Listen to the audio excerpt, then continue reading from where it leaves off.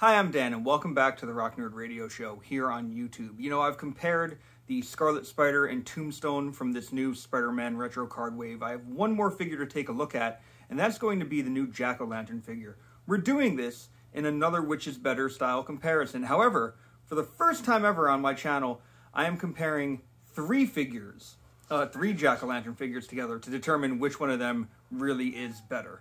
Come geek out with us on the Rock Nerd Radio Show. So like I said in my intro, this is the first time ever when I'm doing a Which is Better comparison that I am comparing three versions of the same character. Now, it does need to be said that technically the three versions of this code name are represented. These are technically three different people. So if you are a completist of characters, you might want to just keep all three of these if you have all three. There was a time where I was definitely a completist and wanted to have every version of every character ever. And once I really got to make a display and really showcase my stuff, certain characters, I said, all right, maybe just one of each. And Jack-O-Lantern is one. So we're going to try to find my ideal Jack-O-Lantern here. Now, let's talk about the paint and overall appearance of all these characters. We are going to start with the Spider-Man Classics one. And I gotta say, this one looked really cool when it came out. One of the things I love about this one is the head, because it has these crazy flame effects.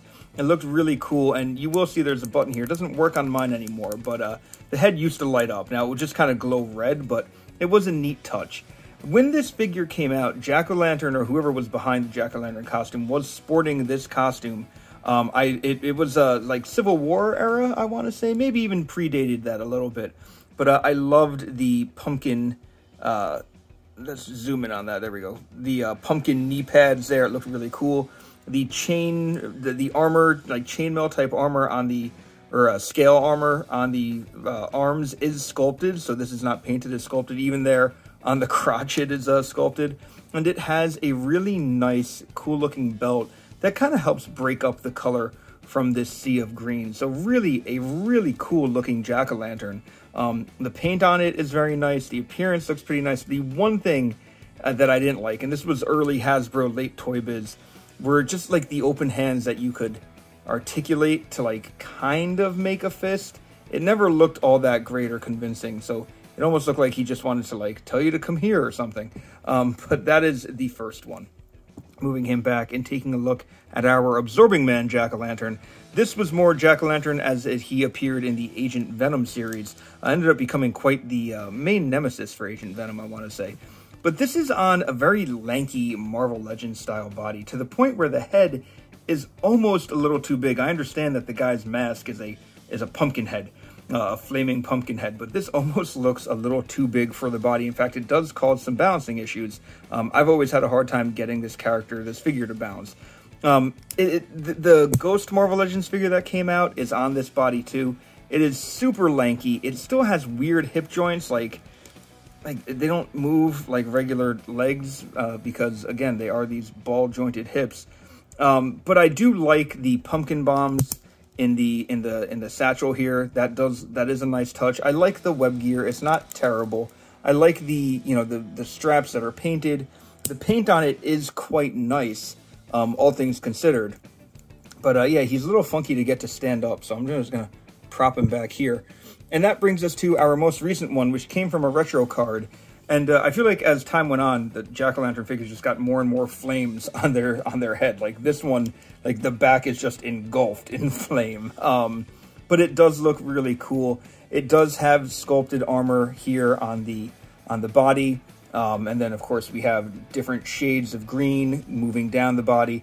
Not a whole lot of paint detail on this one, I have to be honest.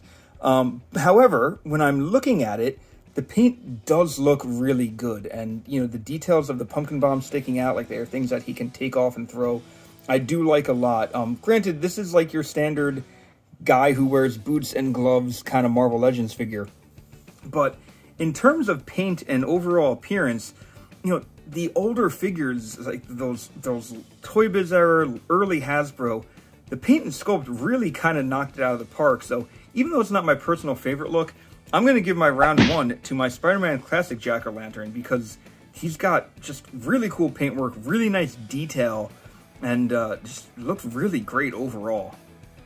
My next round is about articulation, and if I go over all 3 of these guys' articulation in full, we're going to be here a while. So I'm going to do kind of a quick version. We're going to start with our new retro card version, and this is a standard Marvel Legends figure. It's got butterfly joints, even with that sculpted armor that I really like. He is pinless. Again, it doesn't add to the joint, to the movement, the you know, the ability to pose the character. It just looks nice. I do like that the head can move pretty well as well.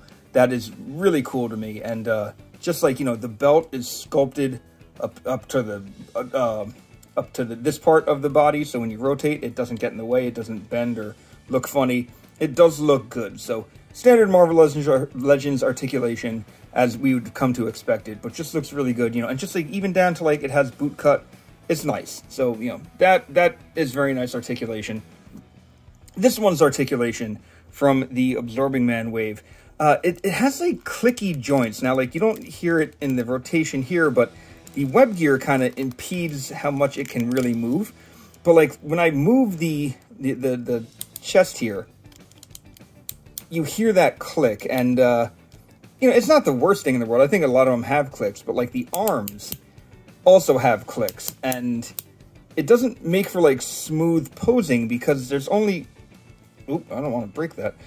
There's only like so many positions you can put it in, and like they're weirdly skinny, these arms. It almost works against the character, and it doesn't have regular wrist rotation. Like the whole like lower arm rotates, which also means that the hands don't have a whole lot of articulation, if any.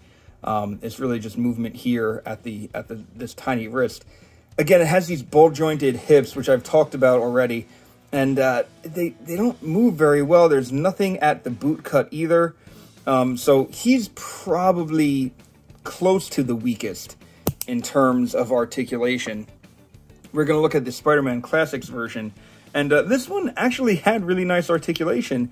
You know, it didn't have anything at the chest, like, you know, bend-wise, but it could rotate, and the belt was sculpted up here, so the belt didn't really get in the way. Legs are on ball joints, but they move better than my Absorbing Man one does. It actually has really nice boot cut and toe articulation, which we just kind of started getting back with figures. But also it had ankle rockers at a time where figures didn't really have ankle rockers. There is a reason for that. This thing might have had some of the best articulation, if not for the right arm. There was an action gimmick. You can see there's a tab in his hand where it would throw these very large pumpkin bombs.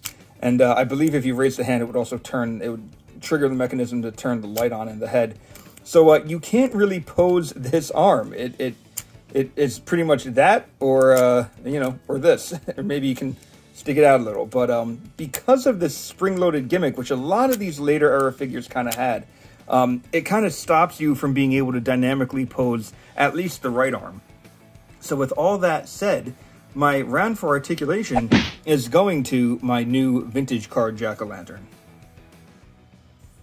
Taking a look at the accessories, we're going to start off with the Spider-Man Classics Jack-O-Lantern first.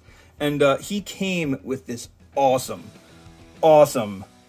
very just stylized glider, you know, goblin glider, whatever you want to call it. It's got pumpkins, it's got a face on it, and he fits on it just so well. As I said, there are ankle rockers, which were there so that you could easily get him to fit, and you could kind of curl the toes up with that toe articulation to help lock him in place. Now, there were some, you know, the ball-jointed hips kind of let you pose him out a little bit, but he looks really good on this, if not a little back heavy. You kind of got to lean him forward, but just looks really nice on this glider. He also came with very large pumpkins that he could throw. I couldn't actually find mine. I don't know where they are, but I'll put a picture up on the screen now.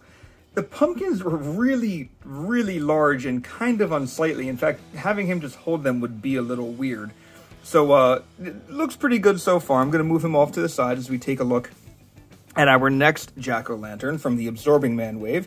And this Jack-O-Lantern, he's already holding this scythe. And again, because of the way the hands are, the weapons have like an extra handle, so like it can loop around the hand, which isn't a bad way to do it. But he has this scythe. He also came with a very small pumpkin bomb cast in a like translucent orangey yellow. So there is that as well that he came with. And he also came with his preferred method of transport in the comics, like a flame broom. But this thing is really large. And because of his articulation and the way he moves, I could never really find like a good way for him to hold it. Also, the hands just were weirdly sized. But anyway, I could never really find a good way for him to hold it without like having to hold it out in front of him like this. So as I said, it's not the worst accessories, but also maybe not the best executed accessories. I'm just going to leave this Jack just kind of propped up here. That brings us to our last Jack-o'-lantern from the retro card wave. And one of the cool things that you might not know if you don't have this figure in hand already is that this pumpkin bomb right here does peg onto his belt. You can see there's a peg. So you can have him hold this pumpkin bomb. It fits relatively well in his hand. His hand kind of goes around it, so he can actually hold this. There isn't much detail on this pumpkin bomb. It just kind of looks like an orange ball. But he does hold it tight, which is nice. And if you don't want him to hold it, you can just tab it right back into the belt, which is great use of weapon storage. You don't just have loose weapons anywhere. He comes with extra hands. There is another fist and an open hand, so you do have hand options with him. And like, look at that, the glove marks on the hand. That looks really cool. He also comes with this type of glider, and obviously 2 pegs, he can stand on it. This little piece on the bottom comes out like this, so it leaves you with a hole like this. And if you have any of the previous like Goblin type flight stands, I think this came with Green Goblin, you can actually plug this in like that, and then you can bounce your Jack-o'-lantern on this like flight disc if you want. I'll try to put him back a little bit, but still he's a little out of frame, but you get what I'm going for. You can dynamically pose this as well. You could also just take a flight stand and stick him on it and not have to worry about this. But this doesn't look half bad for Jack-o'-lantern. I'm going to take this Jack down real quick. Now, all this said, I have to be honest, my favorite type of flight rig for Jack-o'-lantern is this one. I really, really like this Jack-o'-lantern's, glider. However, in terms of accessories altogether, I think this one, our new one from the retro card, has the best ones. He has a pumpkin bomb that he can store, holds very easily, has a cool glider, has extra hands. So I'm giving round 3 to our retro card, Jack-o'-lantern. All right, round 4 is about the price of these figures. Now, here's the thing. I forget what year this Jack-o'-lantern came out, but I can't seem to find a whole lot of consistency with his selling prices. Some of them I've seen go as high as 60, some I've seen go as low as 6. It also depends on condition. So average is around $20 for this figure. Sometimes complete, sometimes not. So that's where you're at with that. Again, probably only finding it in like vintage toy stores or on eBay or something like that. I haven't seen this one listed on Facebook much either. I feel like people have kind of forgotten about this Jack-o'-lantern. So they're around 20, maybe more, maybe less. You really got to kind of hedge your bets here and figure out which one or where you're going to want to get them from.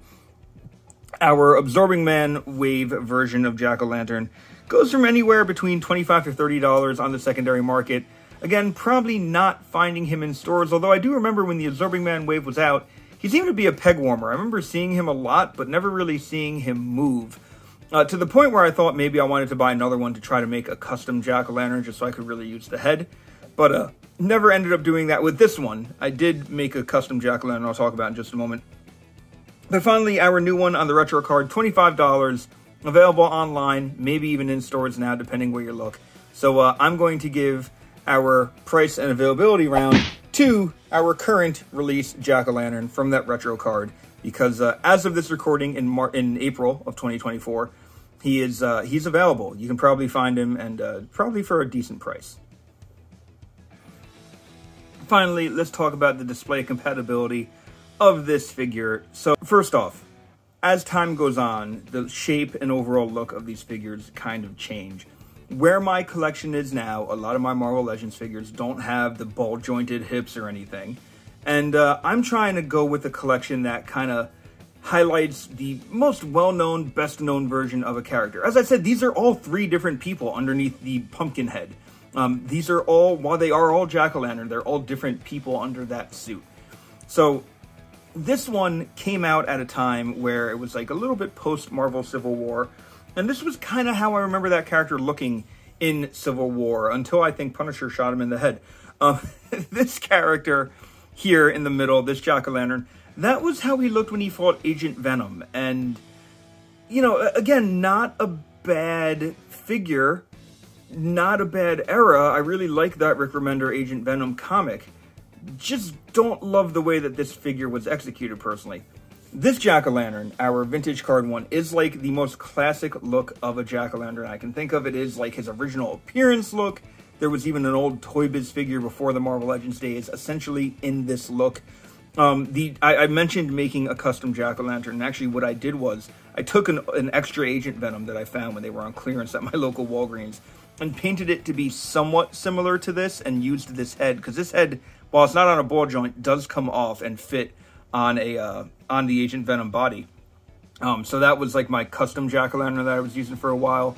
But I've always really wanted this one. This was like my look of a Jack-o'-lantern. When I think of him, I think of this one. I want to say that old Toy Biz one, I had a card of Jack-o'-lantern, a trading card where he was in this getup. And this was really the one that I think of. So if I can only have one Jack-o'-lantern in my display, which I am planning, it is going to be our retro card one. So he wins out with almost a perfect score of 4-1. The Spider-Man Classic took our first round, and unfortunately the Absorbing Man one didn't win a single round. So this is the one who wins out. Oh god, he took off the other one's head. But no, this Jack-o'-lantern really does win out this round of Which Is Better, this edition of Which Is Better. And his feet kind of fit on this glider, so I might end up keeping this glider because, you know, I just got to pose him up a little bit and he will stand on this. I'm actually very impressed that this Jack-o'-lantern fits on this glider. Of course, now, I'm trying to do it on camera. He doesn't want to do it, but it kind of works. But if we're going appropriate comic-wise, then I'm going to be using this gold glider. But in all seriousness, ripping off heads aside, this is the Jack-o'-lantern I've been hoping to get for quite a while. So he is, I think, the one I'm going to be going with. As you can probably tell from all the Jack-o'-lantern figures I have, I've been collecting Legends for a while. And honestly, like I said, this is the Jack-o'-lantern I want. Yes, they're all different people under those masks. But like I said, I'm only looking to have one on my shelf. And it's going to be this one. Let me know what you think about all the Jack-o'-lantern figures in the comments below. Which one are you going with? Do you even care? Did you have any of the previous ones? I'd love to know your opinion. And until next time, I've been Dan, you've all been pretty awesome, and I'll see you around.